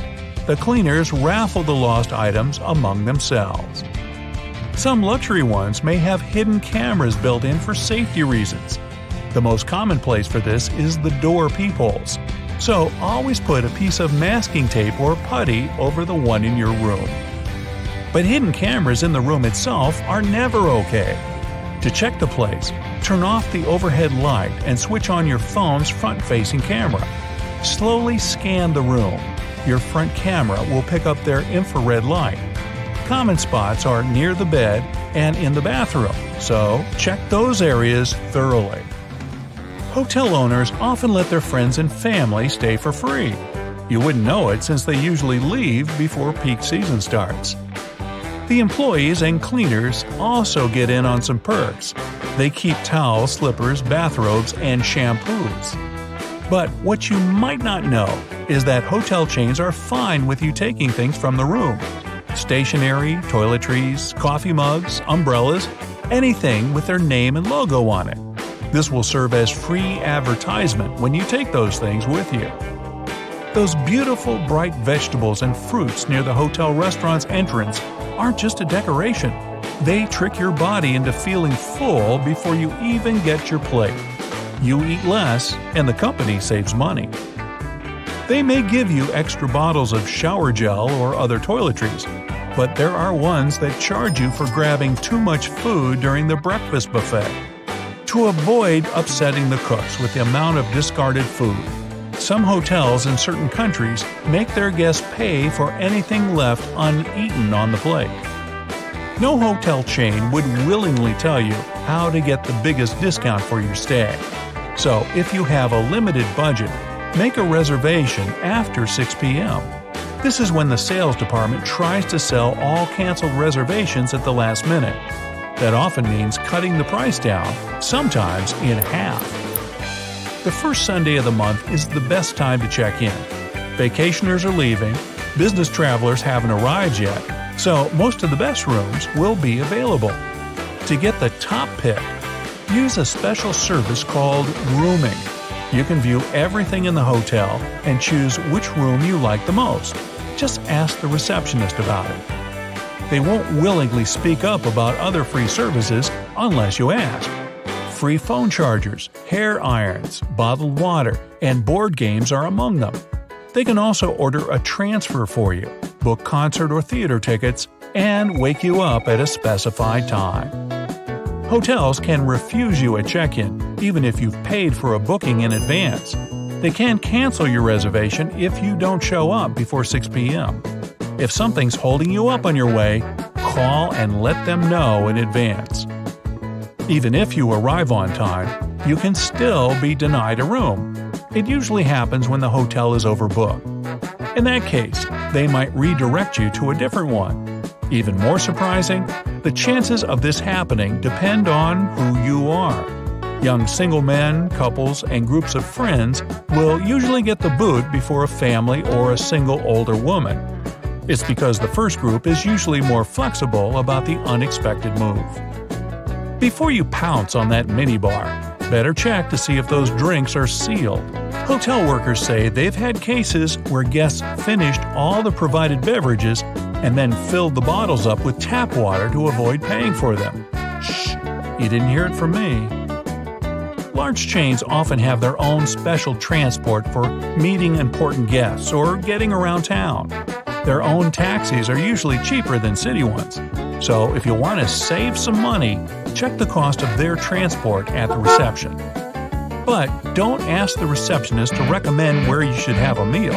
The hotel clerk will point you to a local place that pays them for the recommendations, even if it's overpriced and tasteless there. Guests don't really pay for the room itself, but for the hotel's location. Proximity to the airport, the beach, downtown, and famous sites will cost you an additional amount. Yes, even if it doesn't have any stars at all, and the conditions inside aren't great. Think twice before handing over your keys for valet parking. There have been cases when hotel workers took an expensive car for a joyride and even filmed it. My car? No. A famous person could be staying in the room right next to you. Nobody would know it since they get to use made-up names to conceal their identity. For the rest of us common folk, that's not allowed. You requested a single room with a big bed and a nice view of the beach. What you got? A room with 2 small beds and a lovely view of a brick wall. It happens all the time. But they're supposed to give you compensation or some free service to make up for the difference. Know your right to this if the manager doesn't offer. The safe in your room can be anything but safe. If you have some valuables, ask the receptionist to put them in the main hotel safe up front. This place is usually much more secure since all the staff doesn't have access to it. Although hotel chairs and sofas look clean, wait till you see one under a microscope. Don't sit on them without first laying down a towel or blanket. You don't know if the guest before you had their feet up on the furniture. And their feet would certainly be filthy since the room's carpets are rarely shampooed, maybe once a year or even less. That being said, don't walk on them barefoot. If you use slippers or keep your shoes on, make sure to put shower caps on the bottoms when you pack them into your suitcase before leaving. Same story with that bed. Before you lie down on it, know that the cleaning staff might launder the linens between guests, but not that big, beautiful, germy bedspread. Don't touch the drinking glasses either. Even if they get a wipe down, it was probably with the same cloth used to clean other surfaces. Why? Well, because staff have only 20 to 30 minutes to clean each room completely. So they need to do it quickly, not thoroughly. Things that often get overlooked: light switches, door and drawer handles, remotes. Ironically enough, it's the things that get touched most often. Experts have found that these items have as much germs on them as the toilet. Solution? Always bring plenty of antibacterial wipes. And if you ask about the hotel's cleaning practices, remember, cleaning doesn't mean disinfecting. Choose your words wisely and don't give the manager a loophole. Hotels are places where you know for sure lots of people stay every day. And not all of those places pay attention to cleanliness as much as they should. There can be bed bugs and other pests around that you won't notice until it's too late. So here's the deal. When you arrive at a hotel and open your room, don't rush to open your bags and put all your clothes onto the shelves, and especially the bed. Better place your bags into the bathtub for the time being, and go check the room for those pesky bugs. Check out all the rugs, soft furniture, cushions, and all other places that pests could live in. Only after you've done that, take your bags out of the bathtub and unpack. The bathtub is the safest place because no bugs are able to survive there. So, naturally, none of them will crawl into your stuff while you're not looking. You may want to throw that comforter on the floor at once, by the way. While sheets may be cleaned regularly, the comforters are not. Some hotels wash them every week or so, but others don't even bother. Same goes for your bedding. Most high-end hotels will change the sheets daily, but a lot of budget ones don't change the pillows or bedding after a guest checks out. Definitely a good idea to request fresh pillowcases when you arrive. It's also best not to drink out of that glass in the bathroom, as many glasses aren't cleaned properly. Some workers even use disinfectant or furniture polish to get the glasses looking spotless. Ever wondered why they never use fitted sheets in hotels? They might be convenient, but they're impractical for hotel use. The sheets are changed much more often than you do it at home, and the elastic becomes worn out all too soon. Besides, it's a nightmare to store fitted sheets. They have to be of two different sizes, one for either type of bed. It's just easier to take 2 universal flat sheets per double bed and get on with it. Speaking of sheets, you must have noticed that bed linen and towels in hotels are almost always white. The first reason is convenience, of course. When everything is white, it's easy to wash it all together and use bleach to get rid of any possible stains. The second explanation, however, is customer experience. According to public polls, people perceive a white color as luxurious and fresh, which makes their stay more pleasant. If you see an unusually attractive price for a room on a website, be careful. It might not include a mandatory resort fee. If you have an option to pay for a room in advance, you'll see the final cost at the checkout. It'll normally list the initial price you saw before booking and all the extra charges, resort fee included. If you decide to pay at the hotel, though, you might be up for a surprise when you check out. So always make sure to read the fine print. You may have seen a rather weird thing in many hotels, a phone in the bathroom, especially just next to the toilet. You'd probably be surprised to know that it's an actual requirement for hotels to receive a 4-diamond rating from AAA. But this also makes pretty good sense. For example, if you slip and fall on the wet floor of the bathroom, a phone can be handy to call for help. Returning to bathrooms, hotels typically don't provide plungers in rooms. You see, hotels want you to have a feeling that you're the first person ever to enter the room you're staying in. It's a question of your comfort, which is the primary concern of any respectable hotel. And a plunger in the bathroom, according to anonymous polls, makes people think that the toilet may malfunction at some point, which doesn't help the image.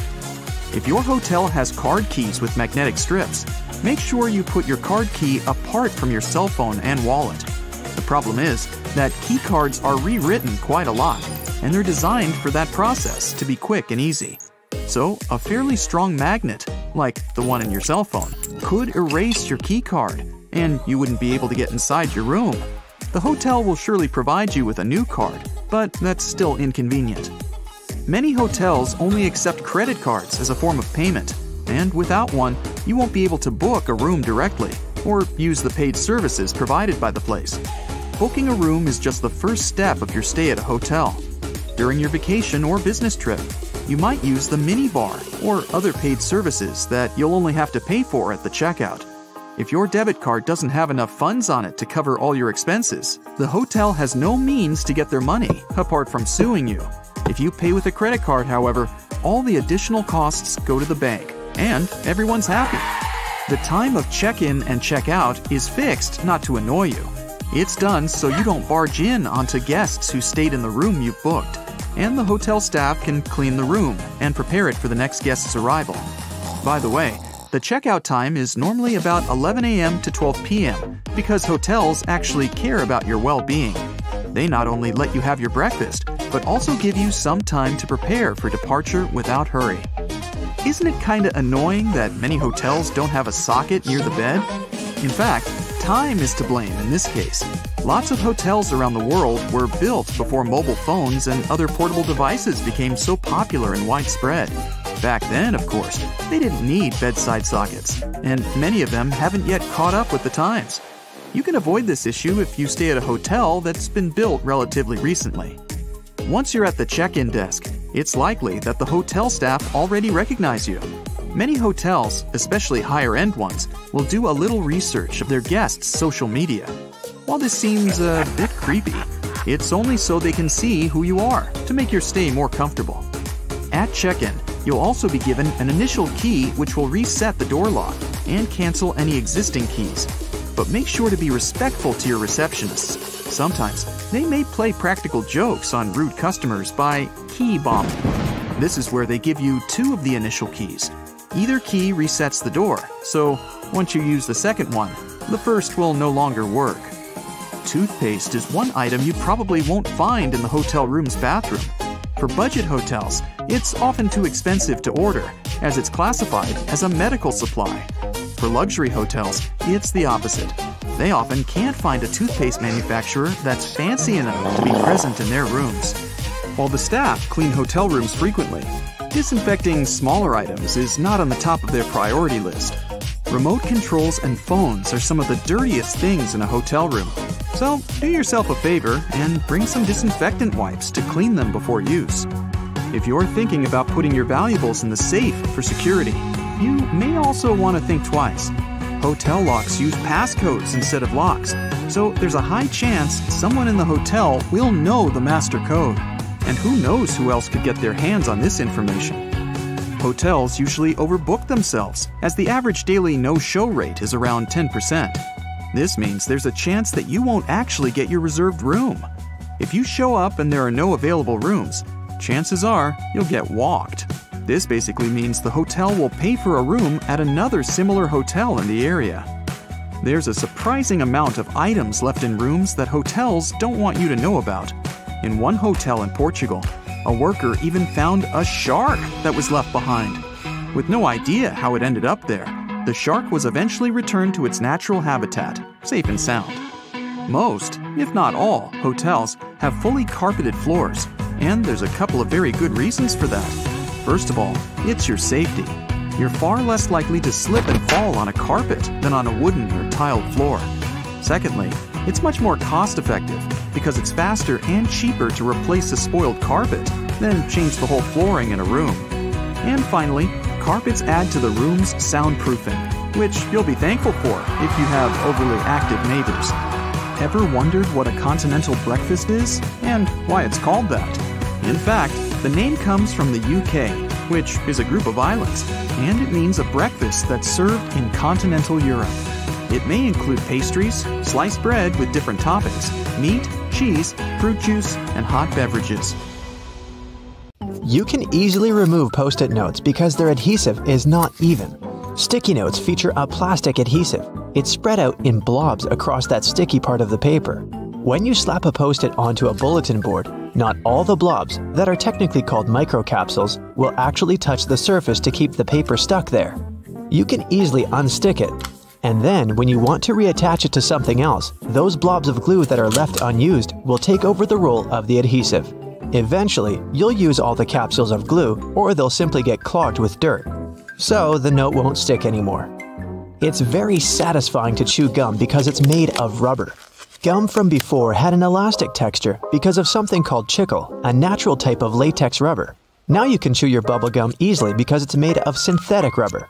Some of these are used in car tires too, while others are used in Elmer's glue because they mimic the effect of chicle. Office buildings are a bit taller during the night. When the employees are finished with work, they all go home. Tall office buildings get slightly taller. For example, a 1,300-foot tall skyscraper will shrink about 0.03 inches under the weight of 50,000 people inside, assuming they're all an average weight. You could actually heat your house with just 70 people. If you've ever been trapped in a small crowded room, you know people give off body heat. So you'd need about 70 people in motion to warm up your home in the winter using just their body heat.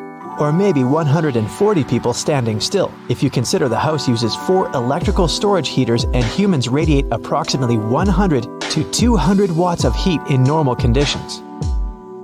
Why does glass break so easily? It's because its atoms are not very tightly arranged. Unlike other solid material like metal, glass is made up of amorphous, which basically means structureless, loosely packed and randomly arranged atoms. These atoms can't rearrange themselves that quickly to retain a firm structure, so glass collapses and fragments shatter everywhere. Do you know why airplane passenger windows are mostly below eye level? Aircraft are way cheaper, stronger, and easier to build without windows, but they're there because many people like the view, particularly about 100 years ago when flights were often conducted at low altitudes. Also, if some passengers are feeling sick, looking out the window can help them reconnect their sense of balance, as their eyes are continually reporting what's going on around them. Windows in this position also help distribute the load around them more evenly. The floor of the cabin where people sit isn't all the way at the bottom of the aircraft, which is why windows end up being quite low compared to both the overall volume of the cabin itself and the eye level of the passengers sitting down. Water feels colder than air at the same temperature because it's denser. Because of that, your body loses heat 25 times faster while surrounded by water than it would if it was surrounded by air that was the same temperature. Since it's so dense, water has a high heat capacity, which means it takes a lot of heat to raise its temperature just a little bit. Water is good at both retaining heat and cold. That's why the ocean is way cooler than land, and at the same time, the hot soup stays hot for a long time. Water is also a pretty good conductor, which means it effectively transfers either heat or cold to the human body. Have you ever wondered why water cleans so well? It's because of its asymmetrical molecules. They are made of 2 hydrogen atoms stuck to a single oxygen atom, which means they're triangular. That's why they have a slightly different charge on their different sides, similar to a magnet. The oxygen end of the molecule is slightly negative, while the hydrogen is slightly positive. Because of this feature, water is great at sticking to other molecules. So, when you want to wash away dirt, water molecules will stick to the dirt. They'll pull it away from the surface the dirt was on, no matter what it is. This is why water has surface tension. It's capable of sticking to itself too. House cats share some similarities with big wild cats, but one of the things that sets them apart is their vocalization. The majority of large cats, like tigers and lions, will roar loudly so everyone knows they're coming to defend their territory. But with house cats, most of the time, you'll just hear purrs and meows. That's because of the physiology of their throat and voice box. which helps create these feline vocalizations. So a cat can either roar or purr, but no cat can do both. Bobcats, cougars, house cats, cheetahs, they purr. Purring is specific because a cat creates it when it breathes in and when it breathes out. Roaring has evolved in a particular lineage of big cats, which includes tigers, lions, jaguars, and leopards, except the snow leopard, who lost this ability. They are capable of roaring because of the bendy bones in their throat. Mammals have their voice box in the throat, where air passing by its structures produces sounds. The vocal cords in the hyoid bones are the two main parts of the larynx that create different vocalizations in cats. You probably also prefer the pulse setting on your blender. And why wouldn't you? It just works better, and that's because of turbulence. When a blender stops chopping up food and starts spinning it around in circles only, everything you put inside is spinning at the same rate. It's not really about blending ingredients together, but about something called laminar flow. That means all the layers of liquid are continuously moving in the same direction. When you use the pulse function, your blender adds turbulence, so the fruit chunks are not just rolling around the sides of the blender, but they are falling into the center, which is when it's easier to blend them. So you'd like to open your window during a warm spring or summer day. It's so nice to hear the birds singing, and even when you come back an hour later, you'll probably still hear them singing the same song. They're hard workers, and the males are most likely guarding their territory and trying to attract a female. And other animals have their own tactics. Some like to rub their scent everywhere, but birds use a song to send the message, "Hey, I'm letting everyone know, especially other males in the area, this is my space." So they'll continue singing the same song over and over again. During the winter, they will most likely sing fewer notes to each other, or just one note. They want to let others know that where they are is their space. Plus, they're trying to figure out if there's any food somewhere nearby. Why do cats like small spaces? First of all, they are solitary animals, which is why they always search for a safe hiding place to take a good nap. And if you see a cat curled in a tiny box, it was probably just trying to find a nice, warm spot to sleep and avoid the cold floor. Cats prefer room temperatures to be about 57 degrees Fahrenheit. A bit cooler than this is comfortable for us. And if there isn't a convenient sunbeam to lie in, they will look for other solutions, like a cozy shoebox. Cats are pretty lazy. They can sleep up to 18 hours a day, most average between 10 and 13 hours on a daily basis. The majority of cats are most active during dawn and dusk. They're not the nocturnal animals that some of us think they are, but a specific category called crepuscular animals, together with other creatures like hamsters, ferrets, and stray dogs. Over millions of years, cats have evolved to become low-light predators. Their eyesight is adapted for activities during twilight. And since that's when they're most active, they save their energy for dusk and dawn. Before they became domesticated, cats would have had to expend large amounts of energy at these times, finding, going after, and catching their prey. House cats no longer need to hunt before each meal, but their natural instincts still encourage them to conserve energy for twilight periods. Why are four-leaf clovers so rare? Similar to animals, plant genes are located in small packages of DNA in the nucleus of each cell. They're called chromosomes. Our chromosomes come in matched pairs, but clovers have 4 copies of every chromosome per cell. There's a gene responsible for four-leaf clovers, and it's recessive. That means this plant will create 4 leaves only if it has a 4-leaf gene on all 4 chromosomes, and that's pretty rare. Also, some environmental conditions like soil activity and temperature can also affect whether the 4 leaves appear. Interestingly, these anomalies tend to happen in clusters, so if you find one, look around you. There might be more of them. You just booked a last-minute holiday and have 3 hours before the flight. You grab everything you can see, drop it into a suitcase, top it with your sunscreen, and rush to the airport. You run through security and make it 1 minute before check-in closes. A friendly airline agent asks you to put your suitcase onto the scale and enters it into the baggage handling system. Your suitcase gets a tag with a unique 10-digit barcode. It has your flight information on it. Many airports and airlines use a new technology with radio frequency identification chips to track your baggage in real time. This could help solve the problem of lost and delayed bags. So your suitcase disappears behind the rubber curtain. Now its epic journey on the conveyor belt begins. At larger airports, it goes on for miles. It's like a roller coaster with thousands of bags traveling at the same time. Don't miss the right turn. Once again, this time to the left. Oops, one of the bags just flipped over to another lane. Hopefully, it has all the right tags and will get on the right flight. Another turn. It's like a busy highway in rush hour. First stop, security checkpoint. The bags are scanned with an X-ray machine and often with chemical sniffers. If something seems suspicious about a certain bag, it will also be inspected by hand. All clear. Your bag makes it to a huge warehouse. In here, robots or staff go through your baggage to send it to the right plane. They can scan the tag your suitcase received at check-in. Some bags stay in the sorting point for a while. They must be off to later flights. Your suitcase gets on a bag cart together with plenty of others. Airport ramp agents control the process. The bag tug pulls the cart onto the tarmac. Baggage handlers load it onto the plane and it takes off. As the plane lands at your destination, another crew of baggage handlers welcomes it. They unload all the bags and take them to the terminal. This time, the journey is way shorter. Your suitcase goes straight onto the baggage carousel and you're happily reunited with it. This ideal scenario works around 99% of the time. When you have a connecting flight, your bag will be moved from plane to plane with you. If you miss the connecting flight through your fault, your bag will make it to the second plane without you and wait for you there. When your layover is less than 60 minutes, check-in agent mislabels your bag by accident, or the tag gets detached on your way, your baggage might get lost. When the airline figures out what went wrong, they'll send it on the next flight to your destination. If they can't find and return it to the owner, or you don't claim it within 90 days, the contents of your bag can go for charity. They also sell them as second-hand goods. The most unusual of those unclaimed things ends up at special museums. Ancient Egyptian artifacts, a huge uncut emerald, 1770s violins, naval guidance system, and a replica of a suit of armor created in the 19th century are just a few examples of those unclaimed items. Travel security also confiscates hundreds of thousands of items each year.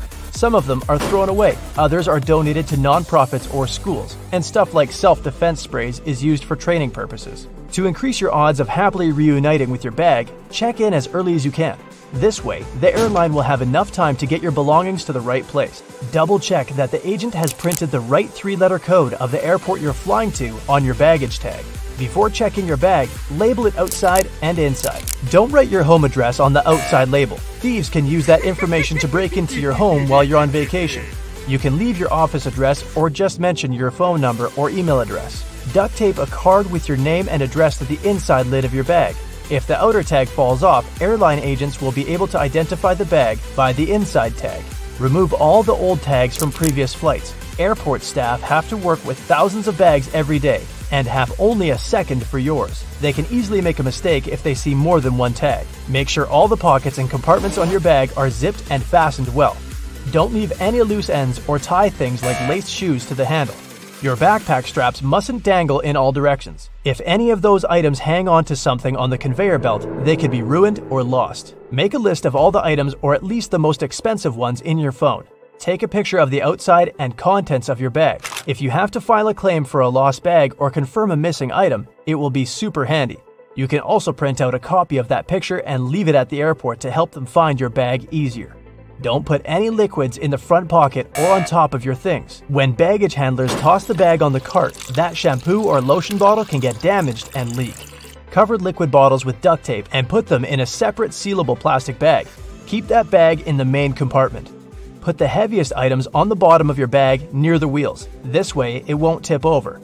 Pack super tightly and make it more stable. Mark your bag with a bright ribbon, an unusual tag or sticker. Add yellow duct tape. Put on a vibrant cover. Make it stand out. This way, no one will grab it before you on baggage claim by accident. Go for waterproof luggage.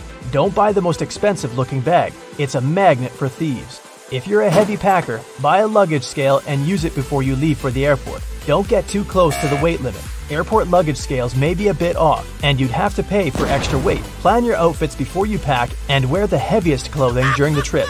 Roll your clothes to avoid wrinkles and lines and save packing space. Put your socks and underwear in a small reusable cloth bag. Pack your shoes inside a shower cap to keep the bag clean. Stuff those shoes and other hollow things with souvenirs or similar trinkets. Put a laundry dryer sheet in the bag to make your clothes smell great. Don't pack any food items that perish quickly. If your bag gets delayed, they'll make the rest of your things smell like disaster. Add a TSA-friendly lock to your bag. the agents will be able to open it safely with a master key if it's randomly selected for additional screening. If you secure it with a non-compatible lock, they'll have to break it to open your bag. It will continue the journey with no lock whatsoever. Choose combination locks over padlocks. You can easily lose tiny padlock keys while traveling, and then you'd have to break that lock at your final destination. 3-digit locks are more common, but you can find 4-digit models for extra security. Pick a metal lock in some bright color to make your bag safe and easier to recognize. If you don't want to buy a lock, use cable ties instead. If your luggage has lockable zips, pull the largest cable tie that fits through the loops. If your bag doesn't have the dedicated loops, thread the cable tie through a little notch in each of the zips instead. Pack some scissors, blades, a nail file, or some other tool to cut the cable ties in an unlocked pocket of your checked bag. Sign up for bag tracking. Some airlines let you do it through a mobile app. Your checked-in baggage will be scanned at check-in, during loading onto the plane, on transfer from one flight to another, and when it arrives at the final destination. You can also buy a GPS tracker or luggage that comes with it. Never put cameras, laptops, cell phones, tablets, and even portable hard drives in your checked-in bags. If for some reason you have to check them in, make sure they're completely off, protected from accidental activation, and well packed. Your makeup bag, jewelry, meds, especially prescription ones, don't belong in your checked-in bag either. If you have to bring lithium batteries with you, put them in your carry-on in manufacturer's packaging or covered with tape. Lithium batteries with unprotected electrodes can contact loose metal objects and ignite. If it happens inside the cargo hold, no one will be able to stop it. Check if your insurance would cover some of your losses if things go wrong. If you have expensive clothes and luggage itself, purchase excess valuation from the airline. Otherwise, your compensation for lost or damaged bags will be not so generous. That's it for today. So hey, if you pacified your curiosity, then give the video a like and share it with your friends. Or if you want more, just click on these videos and stay on the bright side. Are the letters SSSS on your boarding pass a reason to worry? What's much more dangerous than turbulence? Should you really be the first to board the plane? You're about to figure it out. You might have noticed that most planes have blue seats. There's no mystery here. Airlines opt for this color because it's considered to have a calming effect. This color supposedly puts passengers at ease and helps even the most nervous flyers to relax. But there's also another, more practical reason. Stains, dirt, and scrapes are less visible on dark blue fabric. Never throw your boarding pass away in a public place. It contains tons of your sensitive information, including your name and frequent flyer number. This, in turn, may allow someone else to check your future bookings, change your seat, or even cancel your flights. So the best way to deal with the boarding pass for a flight you've already boarded is to take it home and feed it through a paper shredder. By the way, if you ever see the letters SSSS or S on your boarding pass, get ready for additional security checks. Instead of these letters, there may be a checkerboard pattern. Anyway, if you have any of these marks, your carry-on luggage can also undergo a thorough inspection. Why might they choose you for secondary screening? Some of the criteria are making a one-way reservation or paying cash for your ticket. In some cases, the selection is absolutely random. Look, your gate is open and the boarding is started. Wait, where are you running? There's no need to hurry. The trick experienced Globetrotters use is always board last. For one thing, you don't have to waste time standing in line. Then, there are fewer people on the jetway and in the aisle, and you spend less time on the plane. No one is going to take your seat anyway. There's one exception though. If you have a bulky carry-on bag, it may make more sense not to board last. Otherwise, the chances are high that all the overhead bin space will be occupied by the time you reach your seat. And then your bag may end up in another part of the plane, and you'll have to wait till the other passengers disembark before you get to your luggage. Duh! Before takeoff and landing, flight attendants usually flip a small switch on the bathroom door. This prevents it from flying open when it's not supposed to. With the same ease, a flight attendant can open the door when someone is inside. Look, they only need to lift the lavatory sign and move the knob into the unlocked position. Pilots don't worry about turbulence. That's because they know that there is a thing way more dangerous than any turbulence. It's an updraft. In most cases, turbulence only drops you a couple of feet down, even though it might feel as if you're falling from the top of the Empire State Building. If the turbulence is strong enough for the pilots to ask flight attendants to sit down, the plane can go 10 to 20 feet down. The most extreme white-knuckle turbulence is super rare. But an updraft is a big air mass, part of a storm or some other weather phenomenon, moving upwards. Pilots don't see updrafts on their radars at night, and when a plane hits one, it feels like driving over a huge speed bump at 500 miles per hour. An updraft is also extremely treacherous because it can push an aircraft upward to dangerous altitudes. Modern planes have a special system that detects other aircraft, mountains, and different solid objects in their path. 10 miles away from another plane, and a voice in the cockpit starts chanting, "Traffic, traffic." 5 miles closer, and the same voice begins to give pilots the directions. Airplanes can operate with one engine, even during takeoff and landing. Both engines failing simultaneously is almost unheard of, but even then, a plane wouldn't drop from the sky like a rock. Pilots would have up to 20 minutes to find a suitable place to land. The way the cabin is pressurized has a great effect on your taste buds. You lose up to 30% of your ability to taste sweet and salty things. In other words, it's not that airplane food isn't tasty, you just don't feel its flavor. That's also the main reason why airline catering companies add extra salt and spices to the dishes they cook. But you know what may help you? Noise-canceling earphones. For some reason, that probably has a scientific explanation. Cutting off all that noise around can help your taste buds. Each of those dings you hear during the flight has its own meaning. In most airlines, a boing soon after takeoff indicates that the landing gear is getting retracted. 3 dings in a row means more urgency than just one. A high-low ringtone informs crew members that their colleague needs them in another part of the plane. 3 low chimes means some serious turbulence ahead. Crew members are supposed to put away meal carts, take their seats, and fasten their seatbelts.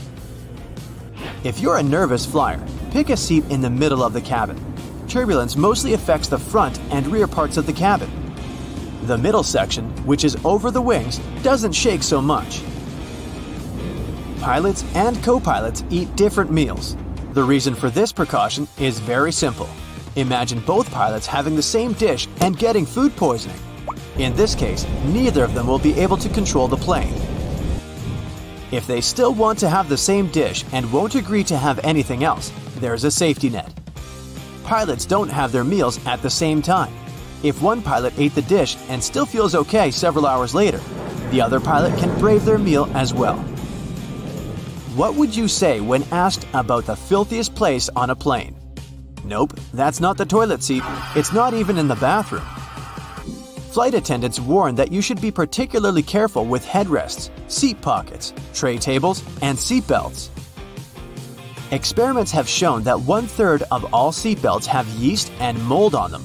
Most tray tables are covered with bacteria. Seat pockets are extremely filthy too, but headrests are the dirtiest of them all. In most cases, flight attendants don't have enough time to change or disinfect them in between flights. If your captain announces they're finishing some paperwork, it means they're busy revising the flight itinerary or waiting for the ground staff to prepare the flight logbook. That's a journal that contains the official record of a journey. Some places, especially those flying long distances, have secret bedrooms for crew members to catch some shut-eye. These bedrooms, called crew rest compartments, are located either at the back of the plane or behind the cockpit. Such a compartment can have up to 10 comfortable beds where flight attendants can have a rest. Plane windows are made of super strong plexiglass that can easily cope with high speeds. And the window panes are shaped in a special way so that the high pressure inside the cabin pushes them against the aircraft body. In other words, plane windows are very unlikely to get broken. Once upon a time, plane windows were square, but the pressure built up in the corners of such windows, making them ultimate weak spots. This means that each square window had 4 weak spots. This made them likely to crash under the enormous stress of high altitudes. Luckily, making airplane windows curved solved this problem once and forever. Such a shape distributes the pressure and reduces the likelihood of cracks or any other damage. Planes regularly get struck by lightning, at least once a year or once per 1,000 hours of flight time. These days, it's totally safe. The electric charge simply runs through the aircraft's aluminum shell. It doesn't cause the plane any damage. But did you know that airplanes not only get hit by lightning, but they also trigger it? When an aircraft is flying through a cloud, the friction between its fuselage and the air creates static electricity. Sometimes it can cause lightning. The Marble Caves in Chile are one of the most far-off natural wonders of the world. The cathedral, the chapel, and the cave are the three main attractions. They're a group of black and white caverns, columns, and tunnels made of marble. Waves have been shaping them over thousands of years, and they're still going strong. The caves and turquoise water waves team up to make a sweet light show. When summer starts, an ordinary-looking river in Colombia transforms into a liquid rainbow. Caño Cristales, also known as the most beautiful river in the world, sparkles in 5 colors: red, black, green, blue, and yellow. It only looks like this for 6 months a year because of the special underwater plant that makes all those colors. It needs the perfect amount of sunshine and water to work.